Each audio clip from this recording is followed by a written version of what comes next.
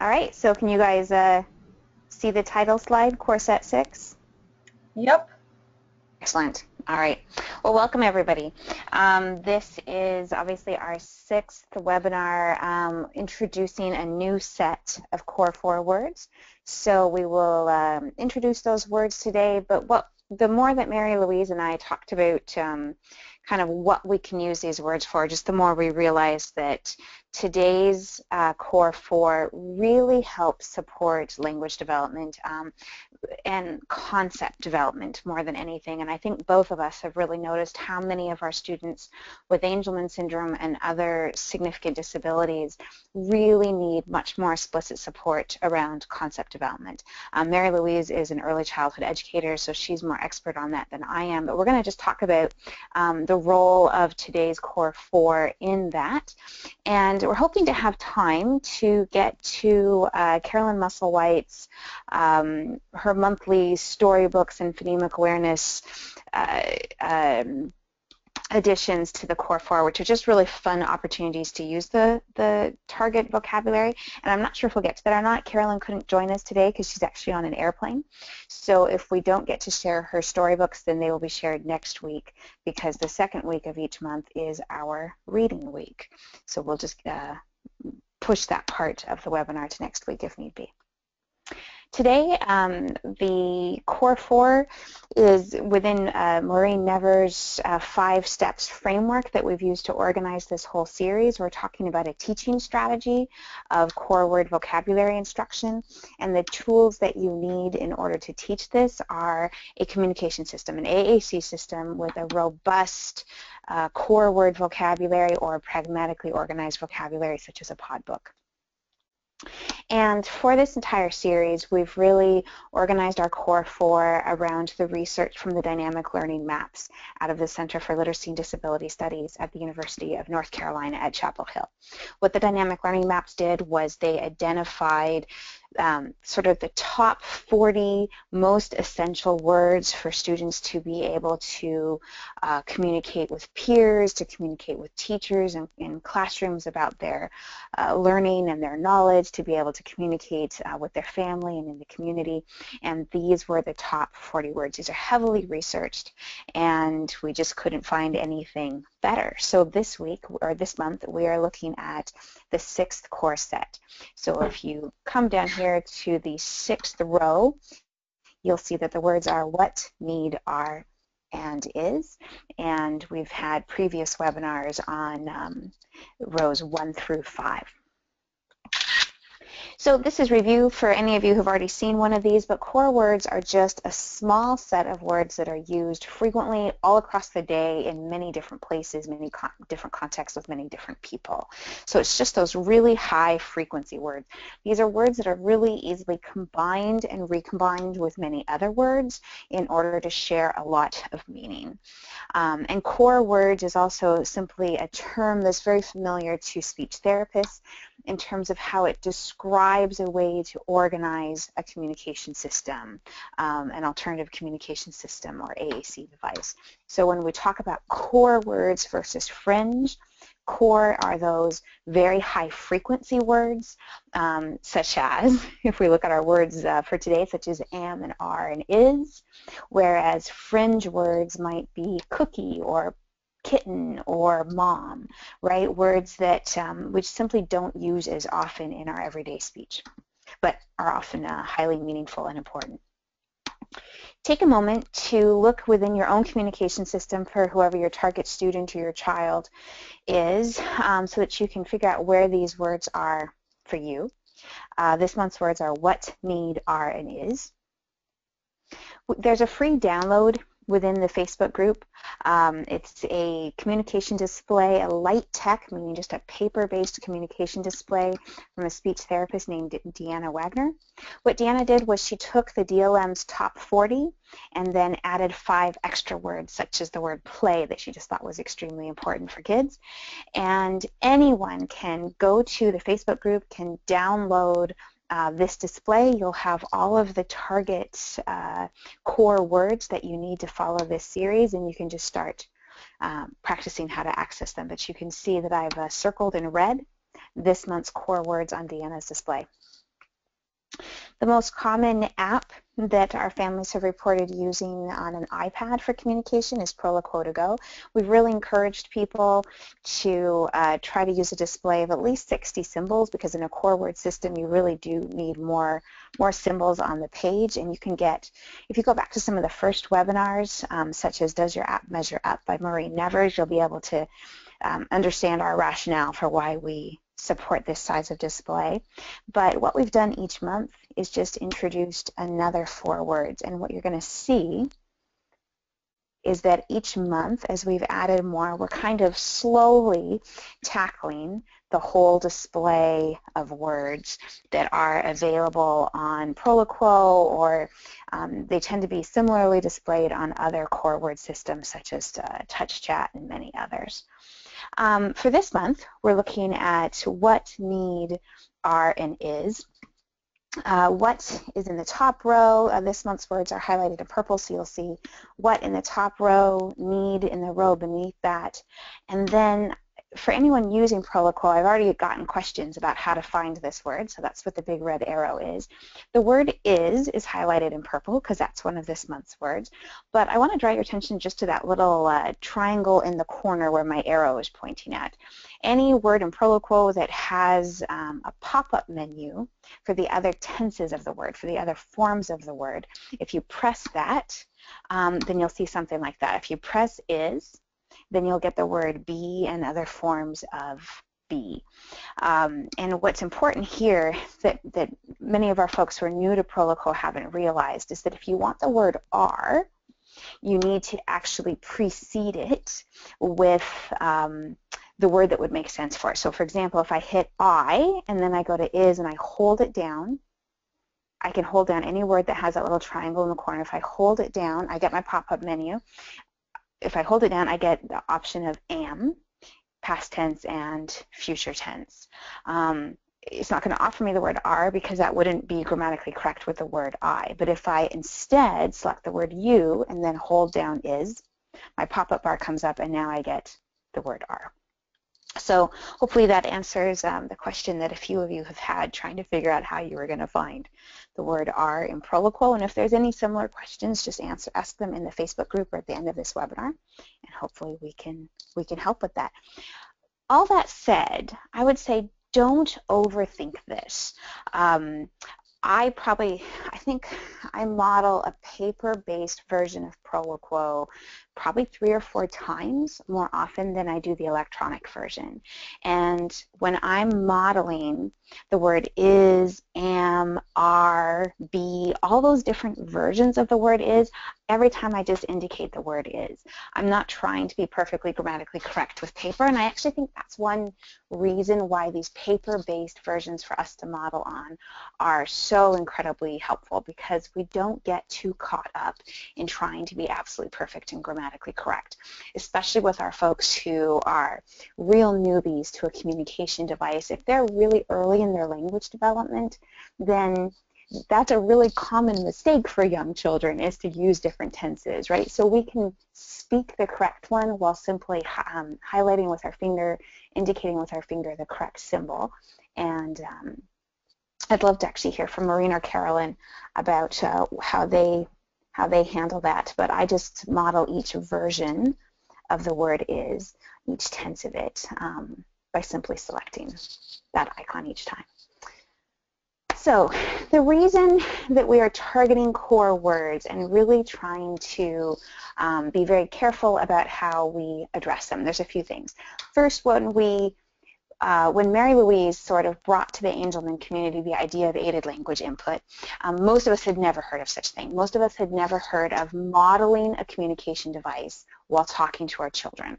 What we had experienced was a speech therapist coming into our home and asking our children to show us things. Show me this, show me that, touch this, touch that. But we had actually never heard of someone telling us that we needed to start modeling.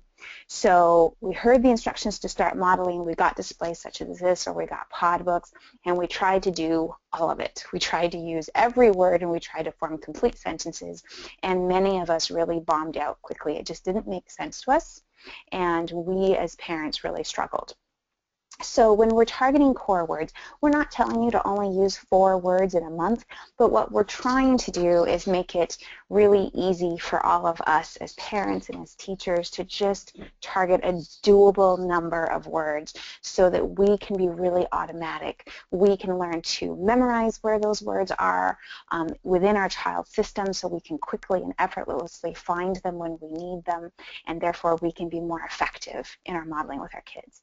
At the same time, we're trying to strengthen our kids' concept knowledge of all these different specific words by associating the words with all the different things they do across the day. So, for example, most of our kids probably already know the difference between I and you and them and they, but maybe they don't.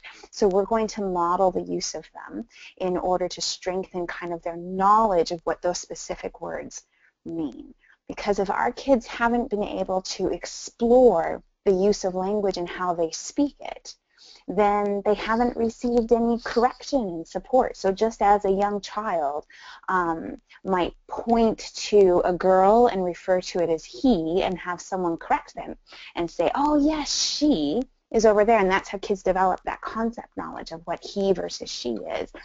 Our kids, if they've never had access to those words, then they haven't received that same kind of instruction and example, and so we're going to use these words across the day just to develop their knowledge. And I'm spending more time on concept knowledge because we decided to kind of make that the theme of today's webinar.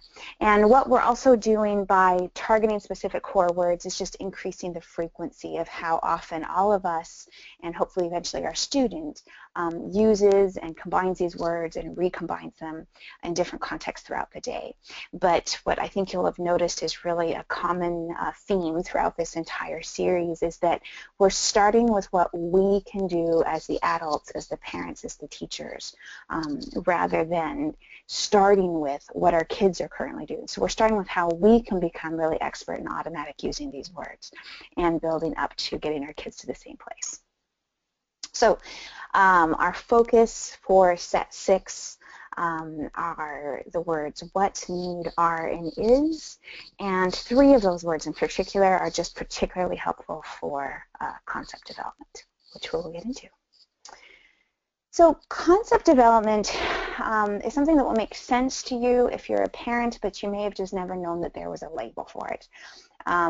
We know with all young children that children learn by direct experience, by watching what everyone else is doing and then trying to imitate it, by physically exploring their world and exploring language and the use of language. So they see people talking and they try to babble, they try to use the same words.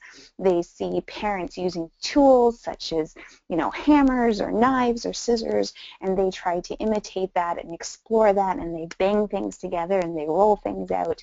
And that's how kids develop the understanding of all kinds of different concepts. So, for example, think of a toddler who sees a dog walk into the room and points at it and says, cat. What that toddler is telling us is that they've started understanding the concept of dogs and cats. Now, they haven't yet figured out how to correctly identify them or label them, but they know that when they see a creature that has 4 legs and a tail and a head in a certain location, that reminds them of something like cat or a dog, and they'll label it, they might identify it, they might point to it. And what happens with those kids who can use words that way is the people around them say, yes, that is a cat, that's the kitty cat, we like the cat, or that's a dog, that's not a kitty, that's our doggy, stuff like that. And that's how kids develop both the vocabulary to say what something is, but also the mental representation of what that is, right? So they start to make sense of the world and understand the difference between a person based on the features of what a person is as opposed to an animal, as opposed to a plant, etc. So concept knowledge is what allows us to organize our world and notice patterns and categories and notice similarities and differences, and then start applying words to all these things that we're noticing so that we can now talk about the world around us and ask questions about the world around us and keep extending our learning. Mary-Louise, do you want to add anything to that part before I go on? Because I was just going to talk now about barriers to this concept development for our kids. No, all good. All right. Um, we know that our kids with disabilities have real barriers to this kind of learning, to this kind of concept development. And those barriers for our kids with Angelman can be profound. So for example, kids learn about the world by physically interacting with it. But if you have a child who maybe starts walking at 3 or 5 or 10, who maybe when they do become mobile have to put all of their cognitive resources into just being mobile, because with all of their balance issues and muscle tone issues, just being mobile takes everything they've got. Just trying to walk across the room takes all their concentration. Then they're not going to be able to explore the world in the same way. We know that many of our kids with Angelman syndrome have significant vision issues. They might have strabismus, so their eyes aren't properly aligned and they're just not seeing the world around them. They might have very poor acuity. There's just a number of vision issues that come up, and we know that children who can't see the world effectively are really going to struggle to be able to map. When people use a word and point to something, our kids might not be able to see it in time to even know what that word is referencing, right? And if kids don't have speech, then they're not going to be able to ask questions. They're not going to be able to ask clarifying questions. They're not going to be able to point at a cat and say dog and have someone realize that they're still working on that concept development and provide the correct label for what it is they're looking at, and then extend, yes, dogs, we have a dog, that's a dog, our dog's name is, etc. So just the physical nature of Angelman syndrome creates physical and sensory barriers to kids developing this kind of concept knowledge. Then we have all the neurological parts of Angelman syndrome, because Angelman is overwhelmingly a neurological disorder. So most of the way that Angelman affects our kids' learning is through the neurology. So kids might have perfectly normal vision. Maybe they don't have strabismus, but their brain may not process what they see in a way for kids to use their vision effectively. They may not process correctly what they're hearing, so that what they hear and what we hear might actually sound different, essentially, in their own brains. There may be a delay from when they see something or hear it before they can actually organize their body to turn and look at it or attend to it. They may have oversensitivities in their hands and in the rest of their body, so they're very alert to every single sound and every bit of movement in their environment, which is very typical with our kids. They may have sensory oversensitivity to things like touch, and so rather than touch and explore in order to learn more about the world, they actually pull their hands back and protect the palms of their hands and the soles of their feet from contact with things. So all of these are ways in which our kids are not exploring the world in the same way, not getting the same amount of feedback. And so all those incidental things that just happen around kids that help typical children develop might be much harder for our kids. We know that people with Angelman syndrome have sensory processing disorders, such as issues with their vestibular systems and their proprioceptive systems, which are really just the internal neurology that tells you where gravity is, which way is up, which way is down, that lets you know, lets your body just respond to gravity and respond to the environment. And so we have kids who, for example, might be very late walkers because they have all the motor skills to be able to walk, but they actually don't have the balance and that vestibular input, or maybe they're not receiving the proprioceptive input through their joints, and so they're constantly oral, and it's just very difficult for them to organize their bodies because their bodies are just craving a lot more input from gravity and from other forces around them, so that kind of thing.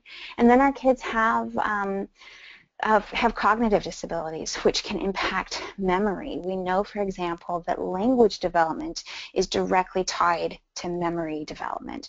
So if you see a bird, but you don't know what a bird is, you don't have the word yet for bird, you don't have language to map to what it is you're experiencing. If you go to the zoo and you're still working on just that early language development, you're not actually going to be able to remember as much what you saw, because everything sort of blurs together until you've got language to help you kind of categorize and separate all of the different things you're learning. So you can see that there are so many ways in which the nature of Angelman syndrome really impacts our kids' development of concept development. Mary-Louise, do you want to add anything? No, I think you've hit it all. Sorry, I don't mean to be useless, but I think you hit it all.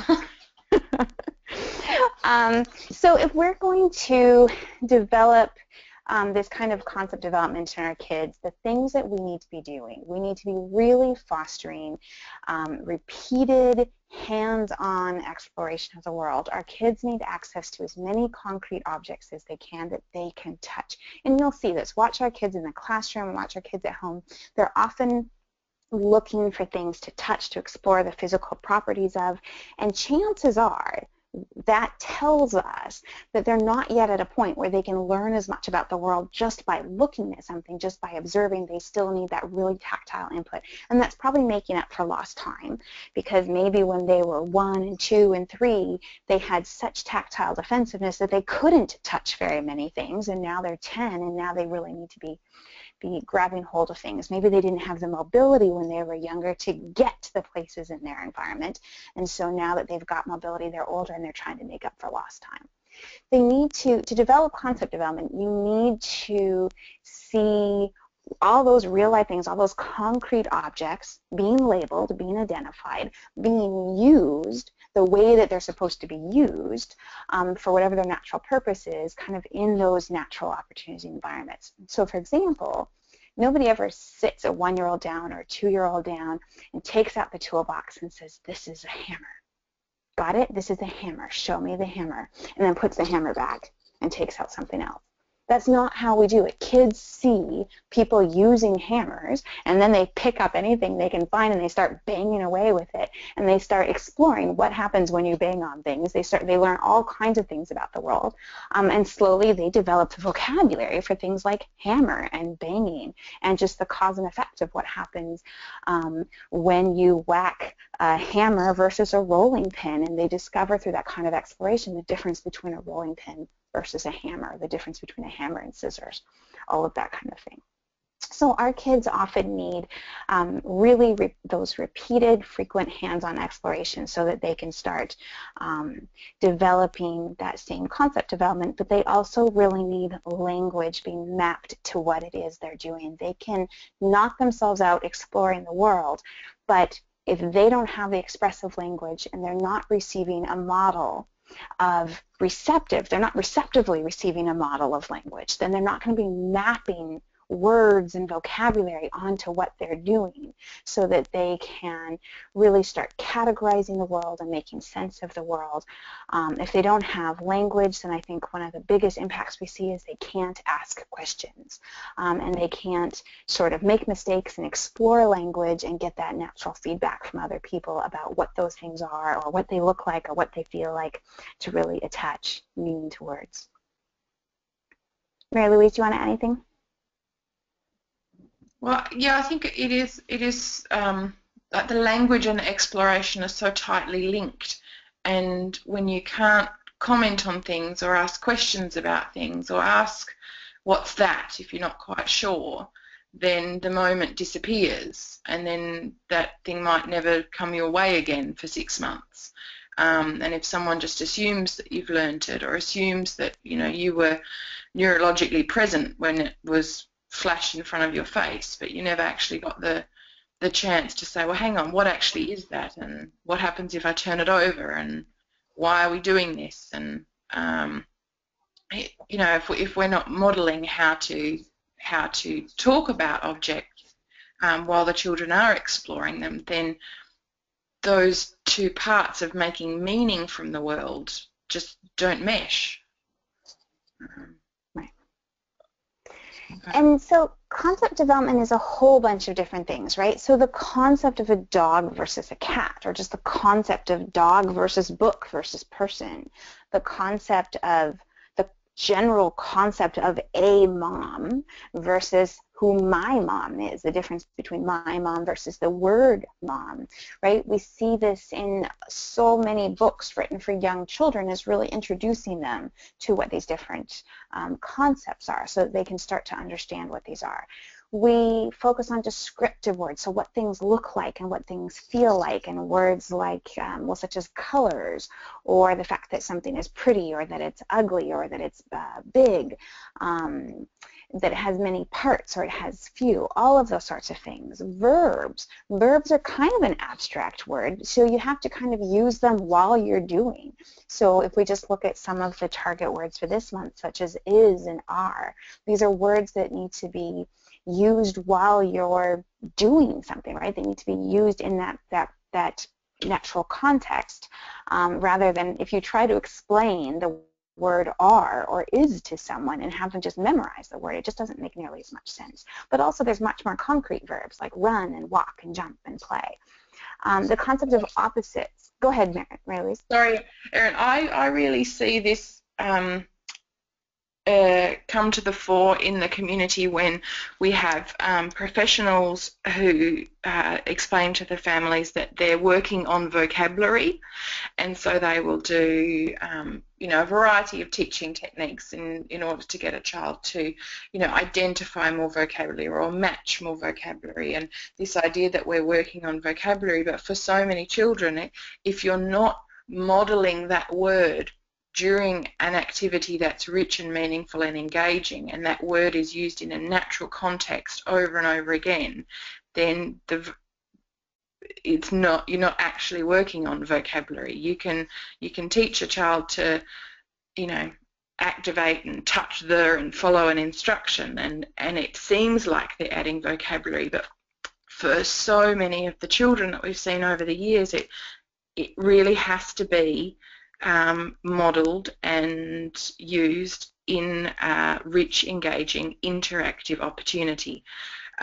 So just for families who, a lot of families who comment that, we need to work on vocabulary, well, actually by using the AAC in play, in exploration throughout the school day, that is working on vocabulary for the vast majority of our really early AAC users.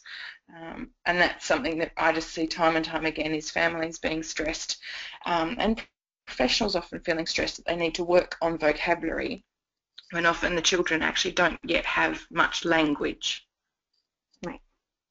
And what I then see is we then come up with either developmentally inappropriate goals, or we're just not working with where the child is at. And so I'll see kids in classrooms where we're asking them to point to this, or show me which one is bigger, show me which one is smaller, but they're still working on that concept. And if we're just using words out of context, then we're teaching kids theoretical meanings, but not actually using them in any kind of real life way.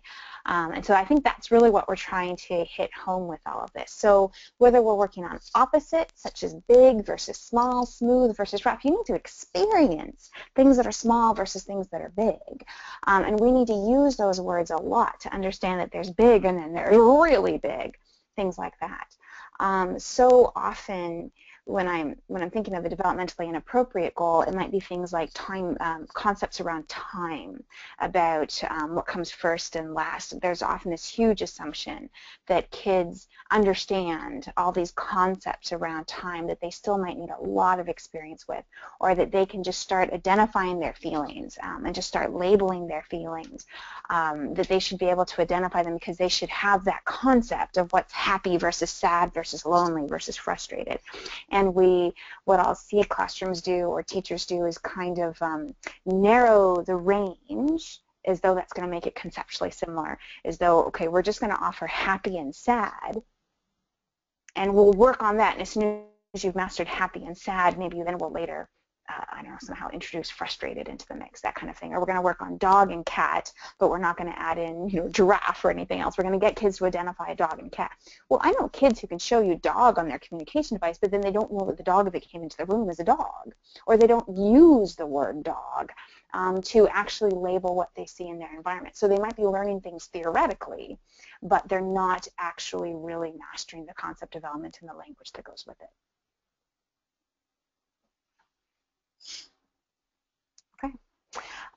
So what we know is that modeling vocabulary, modeling core vocabulary, modeling language that is accessible to the student, even if the student doesn't currently use it, it supports concept development. And you'll see that as we talk about the specific words that we're targeting this month. So the first word for this month is what. It's a very high frequency word, and if you look at young children early in their language development, this is a very common word for kids to start using. It's highly interactive because as soon as you can start asking what is that, then you start to get all kinds of information. You start to get all kinds of nouns being labeled around you, and information starts getting shared with you.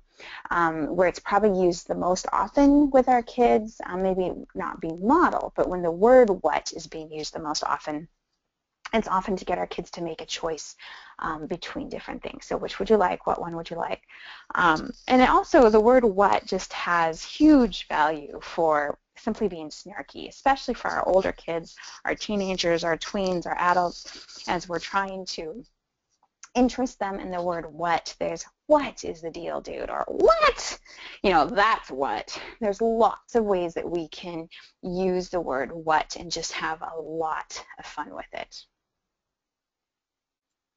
So we can reflect what kids are saying. So many of our students with Angelman are very almost hyper alert to stimulation in their environment. So they hear a sound in the hallway and their head pops up and all their attention now has gone away from you and towards their hallway. And so we can model that back. We can reflect what they're saying, but now redirect them. So what is that sound? That's the janitor. We know the janitor. That's familiar to us. Now let's get back to what we're doing. Let's get back to reading.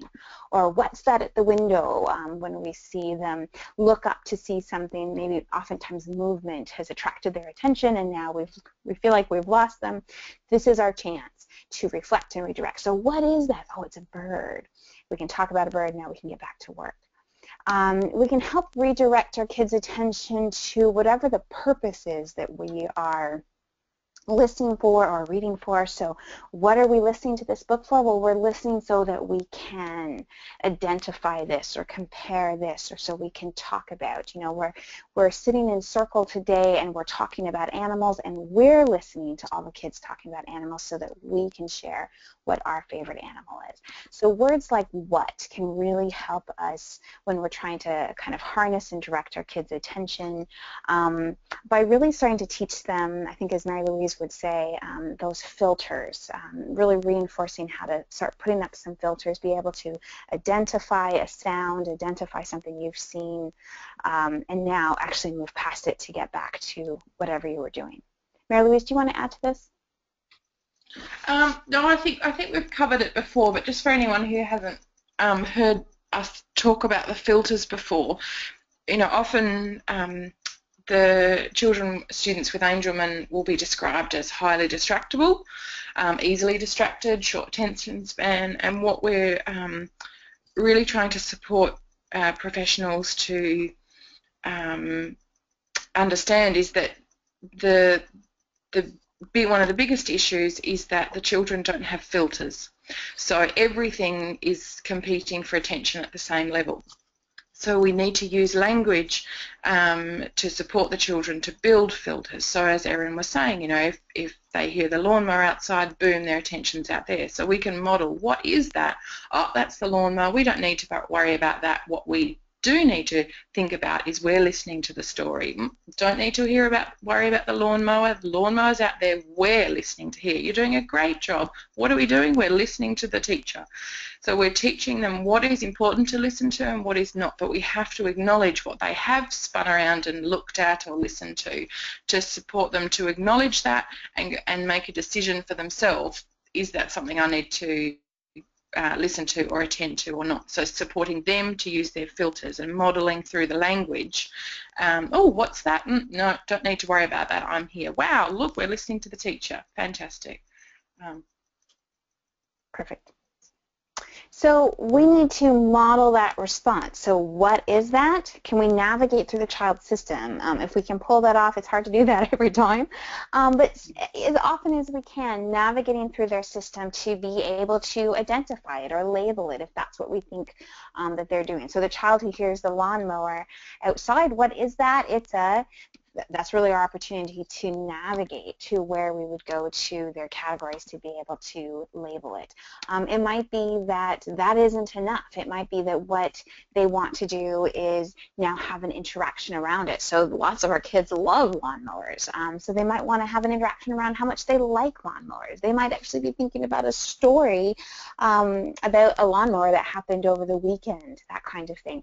And so that's the sort of that's the position that we're in as adults, is figuring out, can we just show them how to label it? Can we model how we would label and identify it? Is that satisfactory, or do we need to try to go a step further and try to comment something about it and now bring their attention back? Because there's times and places when we can follow that rabbit trail and see what it is that's so significant about that lawnmower, that bird, or that person.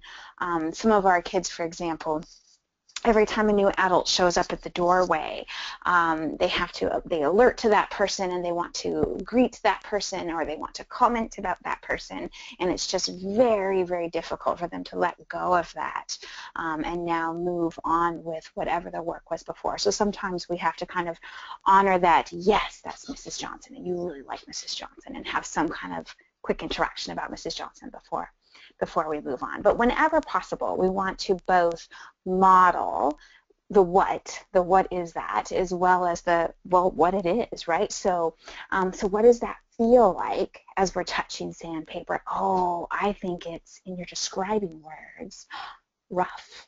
And find that word and actually show them how they would navigate through their system to find the word that they might be thinking of. Because often when we model the word what is a high frequency core word, but often what's following what is a very specific noun or describing word that's not going to be right there on the front page of their communication device. And so whenever we model the word what, it's actually a great opportunity to now model the navigation through their system.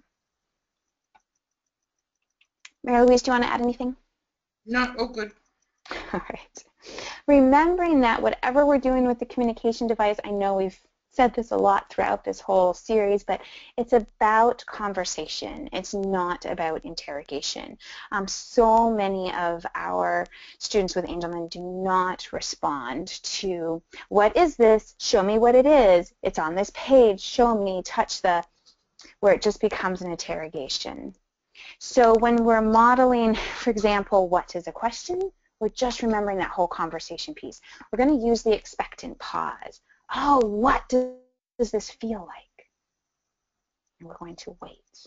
And now we might model to our, we might navigate to our describing words. Oh, maybe it feels, and start modeling. But it's that expectant pause, that invitation for our student to respond rather than kind of a direct order to give us the correct answer. We're going to accept all their multi-model responses. So for example, we might say, you know, what is that? And the child might sign bird or somehow indicate to us that they're seeing a bird. We're going to accept that, but what we really want to also try to do is, oh yes, you're saying bird, and now navigate to how they would actually find that word using their communication system. Because most of these kinds of words, most of the words that we might be digging, most of those words that would follow the word what are something that's going to take some navigation to find it in the system, but also something that other people might not understand what it is that child's thinking of. So we know when they do this or that, that their answer to the word what is cookie or bird or whatever it is that's specific to it, but many other people won't, and so we're going to reflect that response back to them. Yes, it is this, navigating through their system so that they'll be able to have more clarity when they communicate with others. When we're using the word what around sort of harnessing their attention, maybe we ask our student, well, what book should we read? And our kids see someone at the doorway and now they're already distracted by that. Here again is just what Mary-Louise and I have been saying. So what do you see? Oh, you see Principal Johnson. I see her too. We can model the word see. We can model for her and I. Those are all great high frequency words. Now, what were we doing? We were reading. What book should we read? And getting right back on track whenever possible. The second word for this month, and we're not going to give this word a lot of attention just because we spent so much time around concept development and language development together, is the word need. And I think, to me, the biggest significance of the word need is that it's an opportunity for us to teach that all of us need assistance. If you go back to, it was our first or our second set of core words when we talked about the word help. We spent a lot of time making sure that we're not always asking our kids to ask for help, but that we're instead also showing them how they can help us. We're showing them how much help we need from the people around us. So with words like need and with help, if we really unpack those words, we can see that as a society, we don't really value them. We don't really value people who are needy. We don't really value neediness, the concept of neediness. We don't really value even needing things. We like to live in a fictional world where everyone's really self-sufficient. And so when we model words like need, that is a very high frequency word, but we just need to be really aware of how we're using it with our kids to make sure that we are showing that this is a world where all of us need something, all of us need help, that sort of thing. And we can use the word need with things like, what else do we need to finish this? Oh, I think we need a rolling pin because we're rolling out dough with Play-Doh. Or I think we need, oh, let's read. What do we need? We need a book. So we can use need in a lot of really fun classroom activities as well, but just be conscious of some of the negative connotations that our society attaches to the word need, and go out of your way to show how much you need other people and how confident you are asking for help and receiving help from other people, because I think that we just need to make sure that we're teaching our kids that what we most value about their use of the word need and use of words like help is that they can direct the help they get to meet their needs, that they can identify what they need and they can get their needs met, that it's not something that's just always going to be imposed on them. Mary-Louise, do you want to add anything? Nope, all good. All right. So our third and fourth words are and is. These are very high frequency. These are words that really support description, right? So here we can be labeling things and we can be describing things. So when you think about how many sentences we use that use words like are and is, those might be some of the most common things we're doing with that word. So that is big, or I think you are happy today, or you are not happy about that. So these are words that allow us to identify and describe the world around us, which is just what makes these words so helpful when we're really prioritizing things like concept development. So some of those things might be, some of the concept development we might be working on is things like concepts of time. We talk a lot about, and many of our teachers are amazing at providing visual schedules for our kids so that our kids know what is coming next and what are we going to do, so that we can just build a lot more predictability into their days. A lot of kids know what's coming next. And I remember the first time that Maggie's school team really wanted to work on things like visual schedules. I was just like, she already knows. She observed so much of what is happening in the classroom. Why are we spending all this time on visual schedules? She knows. She can predict. As soon as the teacher says this and everybody starts standing up and putting this away, she knows just from the context what's coming next. Well, as we're thinking about visual schedules, what we might really want to be doing is focusing on using the child's system to talk about what is coming next and what we are going to do. So yes, provide the visual schedule so that the day can be very predictable for our kids, and that can really support them, but also use their language, because it's the modeling of the words are and is that provides that foundation for them to one day be able to ask what is coming next, or what are we going to do. Whereas if it's just a visual schedule, many times that link to being able to now ask questions about it or say, I don't want to do that, I actually want to do something else, just doesn't happen. That emphasis just doesn't happen. Mary-Louise, do you want to add anything? No, no. Uh, in terms of are and is, I suppose the biggest thing that families of young children who are using pod, or older children who are using early language pod, is they're not going to find are and is in it. So the biggest thing that for pod families in terms of are and is that, rule number one of pod is be zen and go with the book. And at the early language levels, those little words aren't in there. The pods are designed around the key words. So it's not that they're certainly there in the two per page opening books later on, but if you're struggling to find are and is in your book, then it's not there for a reason, and that's because those books are at an earlier language level. So you'd be modelling the other keywords in the sentence, like Erin was talking about, what, or need, or you, are you helping, you help, I need help, are you going, we go, I'm asking a question, are we go. So I think that's going to be probably one thing coming out of this month's folklore, is that for some families you're simply shifting your focus to still using those keywords of the phrases, but understanding that it is okay that in your level of book those little words aren't there. And I think that applies just as much to anyone using a core word system. So if where your child is at conceptually is at language-wise is not yet at are and is, then stick with the keywords exactly the same way. Are and is are very high frequency. You'll have lots of time to get to them, but the other words in the sentence that will have just more concrete meaning might be a very good starting place for those kids too.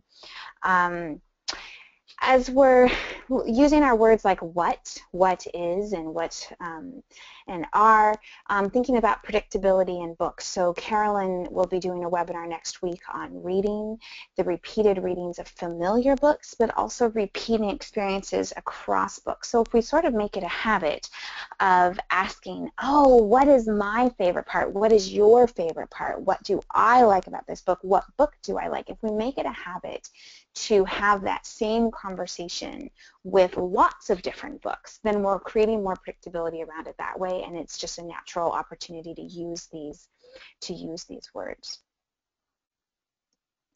And we can use these words just for lots of learning strategies, and we're going to get much more into depth with this in 2 weeks on February 18th in that webinar, where we talk about taking this core word vocabulary development and really applying it to the curriculum. So when we're using words like what and are and is to label or to share, to compare and contrast, to describe, that sort of thing. But that's really much of the value of these words in the classroom.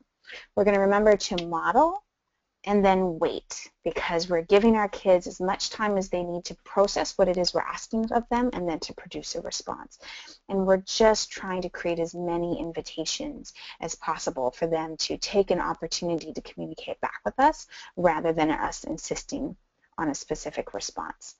And this, the last thing I want to say with this is, don't forget that not is a word we introduced some time ago in this series, because it's even more high frequency. But when we're thinking about these words with concept development, what something is and what it is not, knowing what something is not really helps us develop the concept of what it is. And so with the word not, we can say so much about whether something is big or it is not big. We don't have to have every word and its opposite, so long as we have the word not to do our negating.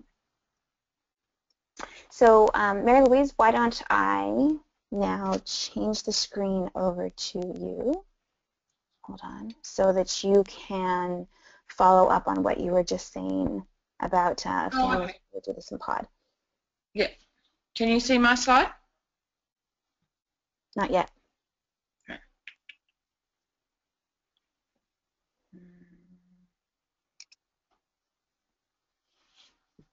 Have you accepted it? Hang on, sorry. Yeah, show my screen. Sorry, I forgot I had to do that bit. Correct. Okay, can you see me? Oh, Yes. can you see that? Can you see that webinar thing as well? You are up. Can you see the webinar control panel on my screen? Nope, all we can see is your slides. Okay, that's all right. I can see the control panel. I just didn't know that yet. Sorry, everyone. It's 1:30 in the morning and the brain's a bit slow. Okay. So I just want to follow up quickly about the what is an R issues. So we've got here, if you're using a 1 per page opening book, if we're concentrating on the word what, then we're going to say more to say. I'm asking a question, and there on a 16 per page, there's my what. I've also got what's happening, and then if I'm going on so it's a 40 per page, 2-page opening book, so I've got my question marker. I'm asking a question, tells me to go to 1B, and there's my line of questions, question words, and there's what in there. So then I can say what you, what me, what do, what want, what I want, what you want, that kind of thing. I've had my question marker, and there's my word. I can model. So again, in the 2-page opening books, the line of questions will always be in the same place, so you'll have that on each page. So you will always have what in that same place that you can model in any category and section of the book. When we're looking at the pod 15 that a lot of our students with Angelman are using, we're going to be modelling, I'm asking a question, what? Now, because we're Zen and we're following the language that's here at this level, we've got the word what, we've got what's that, because that's a very early question that early language learners ask, well, what's that? What's that? And we've also got what's next, which is a very important one for many of our students, and what do you think, asking a comment. So we can combine those words, but we can also use the pre-stored phrase question that's there. If we're looking at the 15 plus, and we have a lot of children who are starting to shift to the 15 plus, again we're going, I'm asking a question, and you've got what here. If you see on the left hand side, you've also got a folder for question actions, and in question actions you've got a button down the bottom, so you can say on this page, you could say what you want, what you have, what you do, what you see, what I like, and then in my bottom corner I've got my am, is, are, will, can. So here is when I would add in what are, what is. So that's how I would navigate to those words in the different sections of a pod 15 plus. And sorry, I've written up here that it's a pod 15, but this is the pod 15 plus template. So again, you've got your what are, and that pops up into there. We have a number of older children, adults using the pod 60 keyword. And again, you'll find what under question. You've got am, is, are, were here in a little pop-up.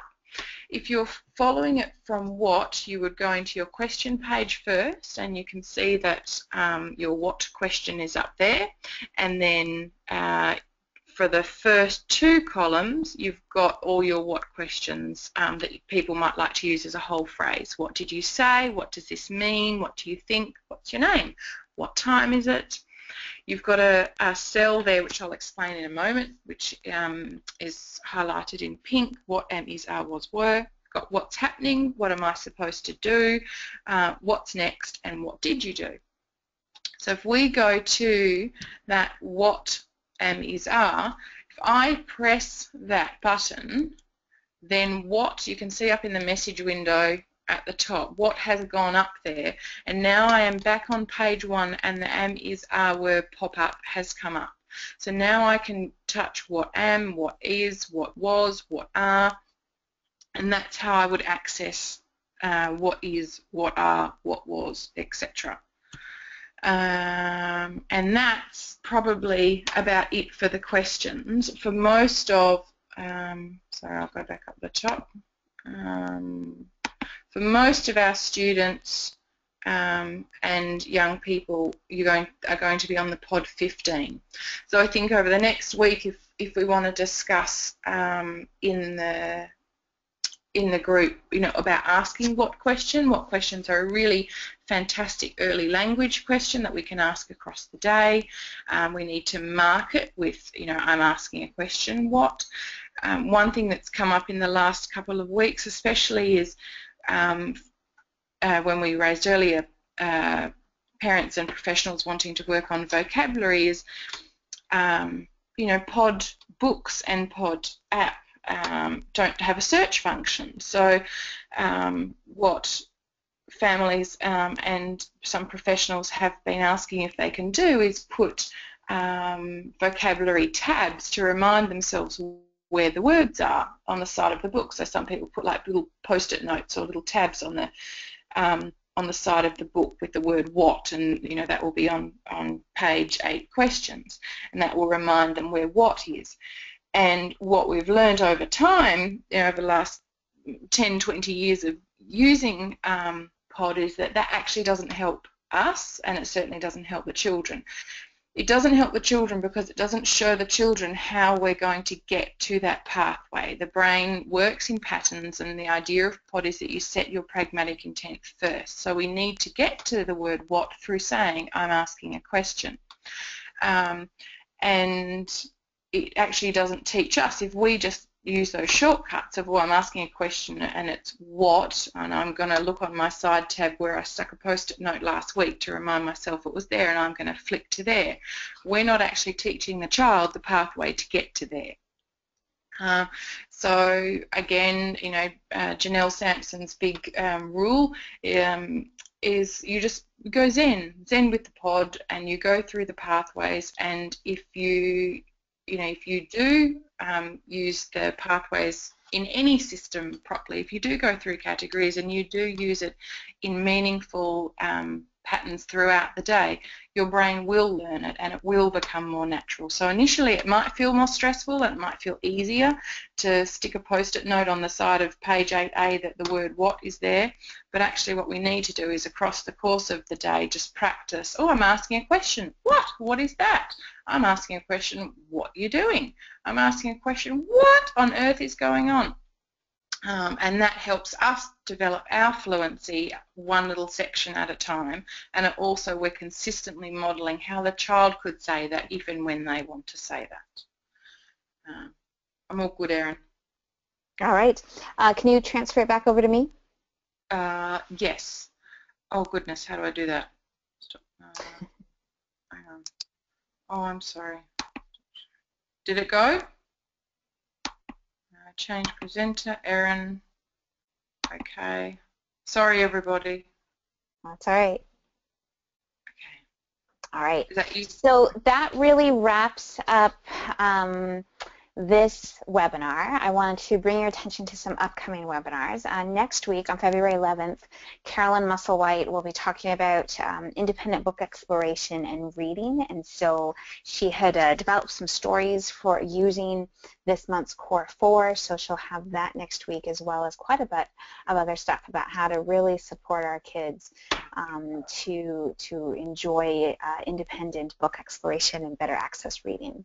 On February 18th, we'll be talking about connecting core vocabulary with the curriculum, and part of that will be just more on concept development and descriptive vocabulary, so that it can just be simpler and easier and just have some more clarity about what it is we're trying to do with specific targeted vocabulary to help our kids access whatever the curriculum is, whether it's the general curriculum in the regular classroom in an inclusive context, or whether it's in a separate classroom, whatever is going on, we can better make those connections between the topic of what's being studied and the core vocabulary. So that will be with me on February 18th. And then you get to hear from Carolyn again on February 25th when she talks about social scripts, which is really just about creating systems, scaffolds, for our kids to become more effective storytellers, to have kind of deeper interactions with other people by us pre-planning ahead of time, whenever possible, co-planning with our kids what it is they might want to be talking about, and then building those supports so that they can do it. So those are the webinars that are coming up this month. Some of your possible next steps, I would encourage you to identify some concepts that you think are really worth prioritizing for your student to emphasize across the day. So maybe it's descriptive words, being able to describe things. If it's more at the identifying stage, then it's really also thinking about how things can be categorized. Whatever those concepts are, start thinking about that, and if you want to follow that through further, then join us, like I said, on February 18th. Select some books just to read for fun, and think about how to use words like what while we're reading. We talked about, what's your favorite part? This is my favorite part. What is funny? That sort of thing as we're reading the book. If you can't engage a student with books, then one of the best rules of thumb is to make sure that there is something gross, disgusting, slimy, etc. somewhere in the book, because that just tends to be a great hook for almost all of them. And whether you are studying cell biology or frog life cycles, there is something disgusting, slimy, or gross that we can find in just about everything. So then share your experiences in the Facebook group. We love to hear from you and hear what's working, what made sense, and what didn't. And now, if anybody has questions while you think about that, or raise your hand or type in your question, I'll just remind you that the ASF Communication Training Series is made available by the Angelman Syndrome Foundation through a generous grant from the Foster Family Charitable Foundation in California. And we can take questions. All right, we do have one question so far. I'm using the accordion paper form as AAC, where it displays the alphabet and some core words. Can I use the icon want for need? Yes. And I would say just anytime you run up against an issue where you can't find the exact word you want, then by all means substitute a higher frequency word. So want is even higher frequency than need. And if that might actually be even more appropriate for where your student's at with their language development. So I would say absolutely. And over time, you'll move to a system with more words, and then you can start kind of introducing the nuance between want and need. Because obviously everything our kids want is not necessarily everything they need. That's the only question that we have so far. Let's see. Yeah, I don't see any more. I would like to remind everyone to please take the survey when we're done with the webinar. You'll be prompted to take a survey, and we've gotten some great feedback and questions and ideas for future webinars, so please fill those out. So just a little reminder about that. And let me see if I had any more. Yeah, I do have one more that came in. Yay, I was hoping if I talked a little bit, someone would ask another question. My son has autism and does not have Angelman. He primarily uses AAC for needs and wants. We have tried to increase modeling. He has started recently to just parrot back the device, what we have entered on the modeling iPad. I think I would say that that's okay. I've seen a lot of small children who do that too. And with my so-called typical kid, there was a phase that she went through where she did a lot of sort of imitating back. If we think about, I'm trying to remember which webinar this was, but this was, I think, mid-October. We did a webinar about understanding how there's a stage where kids are observing, and then a stage where they start really exploring and imitating, and that comes before being able to kind of perform and more independently start really participating. So I think if a child is at a stage where they're parroting back or imitating, I would in my head think of that as imitation. and now try to build on that one step further. So if you modeled something and now he parrots it back, try to add one more word to it, try to add one more idea to it, extend it one past where he took it, and I think that that will still be valuable. If all he's doing is practicing the motor pathway to express the message that you just did by him parroting it back, then that's incredibly valuable, because we know that kids on the spectrum have a lot of dyspraxia, and if that's all he ends up doing is practicing that through his imitation, then I think that's really valuable too. So I wouldn't think of that as being too negative. I would just try to extend it a step further. Mary-Louise, do you want to add anything?